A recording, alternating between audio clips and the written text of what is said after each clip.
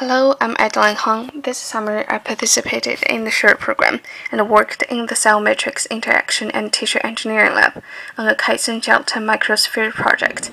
First, I'm going to show you the fabrication process for these microspheres. The challenge in here is due to the opposite melting behavior of gelatin and chitin. Gelatin is derived from collagen, a very abundant protein in human body, and it liquefies at high temperature, while chitin, on the other hand, gets more viscous when temperature goes up. So before the emulsion, gelatin is preheated to 37 degrees and chitin was kept cold. In the small vial are the cross-linkers, beta-GP and glyoxal. The emulsion is set at 2300 rpm.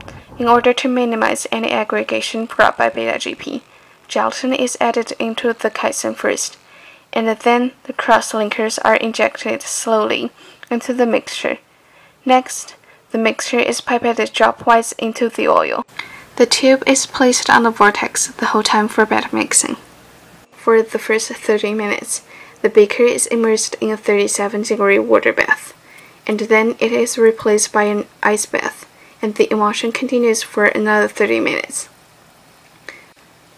After a total 1-hour emulsion, oil in the beaker is collected and separated into two tubes. PBS plus L101, a surfactant, is added to wash out microspheres in the oil. The tube is centrifuged for 5 minutes, and excessive oil on the top layer is removed. This step is repeated to remove any residual oil. After that, all the microspheres in the PBS are transferred to a small beaker. This is how the microspheres look like after water in oil emulsion. The size of these microspheres can vary from 5 microns to 25 microns, depending on the temperature, viscosity of oil, and some other factors. Next, another cross-linker, gelatin, is added to introduce further cross-linkage in the microspheres. After one night stir, the microspheres shrinks and turns blue. Some of them may lose the spherical shape. On the second day, 3 times of ethanol wash with 1 homogenization are executed on the microspheres, and they are frozen and lyophilized and eventually processed into powder form and stored in room temperature. The microspheres can be encapsulated together with cells into microbeads, which can then be used in the stem cell therapy to repair or regenerate tissue.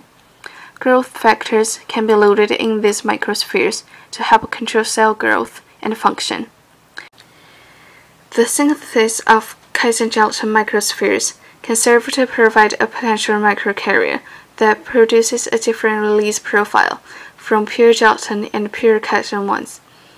To examine the release pattern of these microspheres, a series of release studies were conducted, and the result shows that, given the same mass, the smaller microspheres have a greater capacity for loading and releasing protein, in this case bovine saline albumin. In the near future, the release profiles of different kinds of microspheres will be compared, and various methods will be applied to modify the interactions between loading factors and microspheres.